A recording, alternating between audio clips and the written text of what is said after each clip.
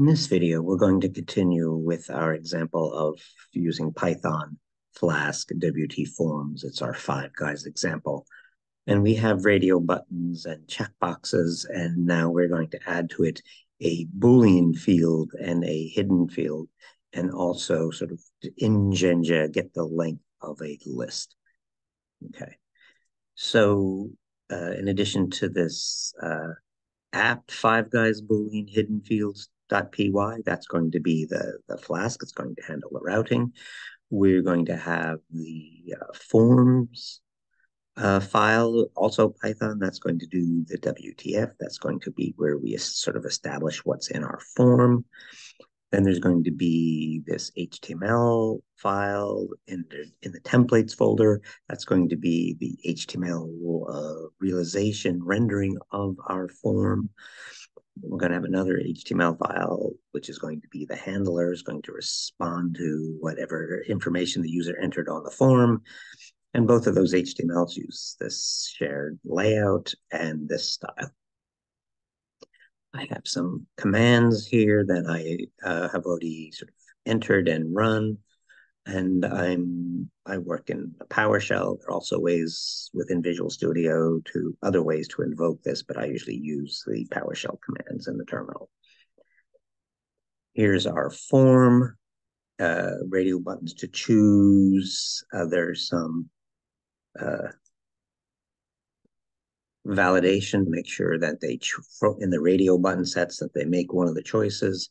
I'll choose a cheeseburger, medium well. I want mustard, ketchup, and onions. That's all the old stuff. And now, and also, I want fries. And then here's one of the new things is this single. So for regular fries, I did it as a radio button with an explicit yes or no. But here I'm doing something, the sort of similar functionality, but I'm saying, do you want Cajun fries? And I'm doing it as a checkbox. So it'll be yes will be checked and no will be unchecked. And I also, in order to get the price of my Cajun fries over, I'm using a hidden field. So I'll say, yes, I want fries, and then I'm going to place the order. But before I do that, I want to view the page source. And here are the new things down here.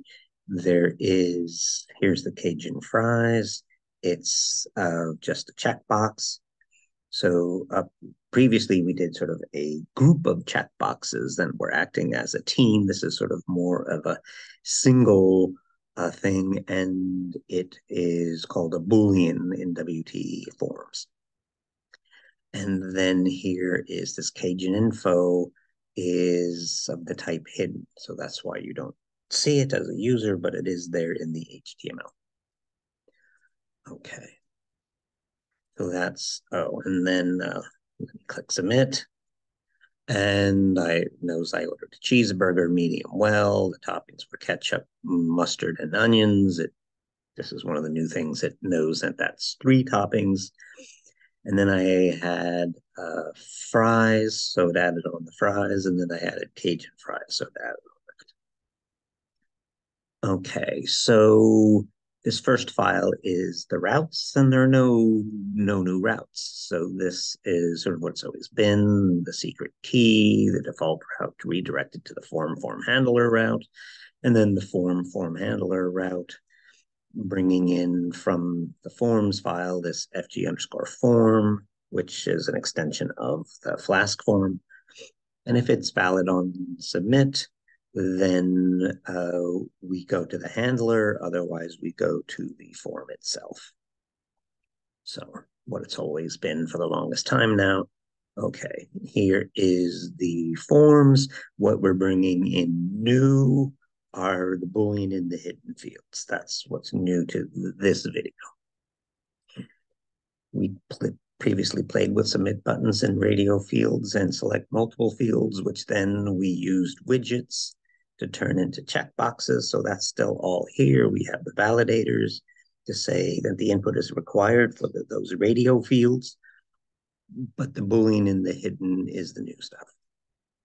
This is stuff to get the checkboxes. Here's the radio field for the burger, the radio field for the level, Here are now the checkboxes for the toppings. Here is the radio field for the fries, the yes or no. Here's the Boolean. Here's the new thing. So in the Boolean field, it's implied, as it says, the name Boolean, that it's just going to be a yes or a no, and then, or sort of maybe an on-off, and all there is pretty much is a label. And then in the hidden field, I'm going to do some data. So now I could have handled this, say, as a checkbox in which there was sort of my list of choices was one choice.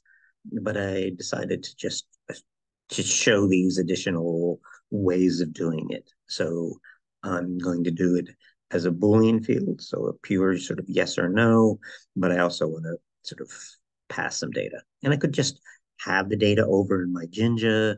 I could pass the data from my like routing form, but my other prices were here in when I was establishing the form. And so I wanted to keep all my price information together. So that's one of the reasons why I sort of wanted the information here to sort of gather it all, put all the price and the names of the items and the prices of the items in one place.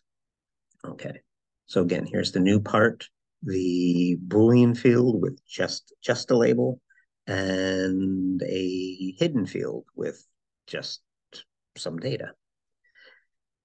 Then we want the form.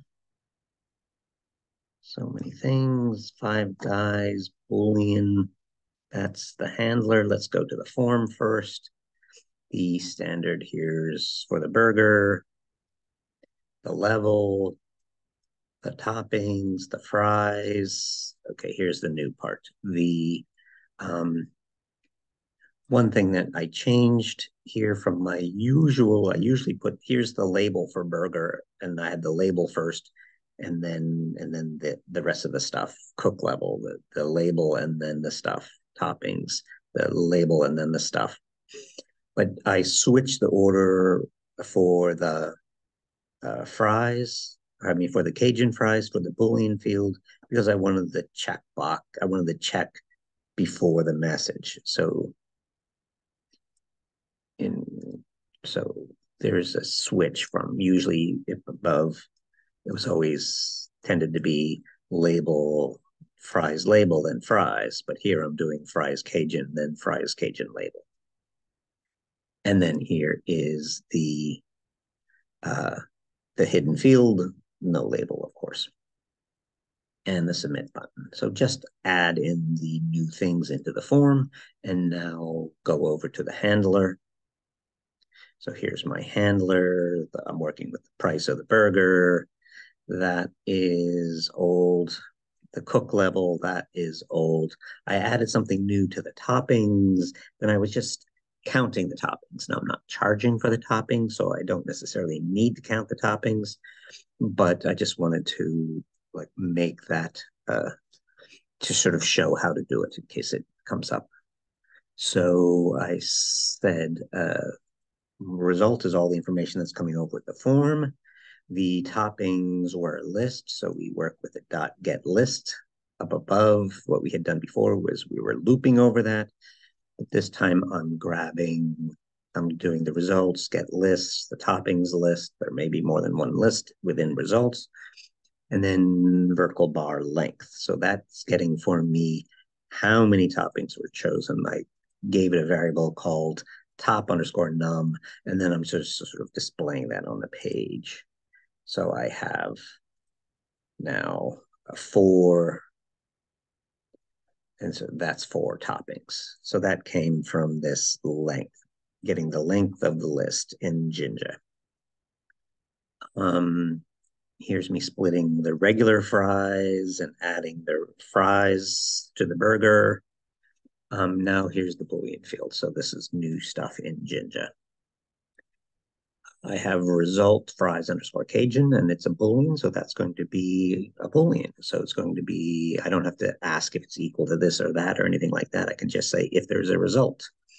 So if the result fries Cajun, that means that they said yes to the fries Cajun, And then I wanted the information. Well, the information didn't come with fries Cajun because it was a Boolean. It was the only information passed was yes or no. So I put my information that I wanted to pass in the hidden field, which was Cajun info. And I played my usual game here of I had the name of it and the price of it in what was in the value that was passed. So I'm splitting that, and then I'm taking the price and casting it as a float so I can work with it as a number.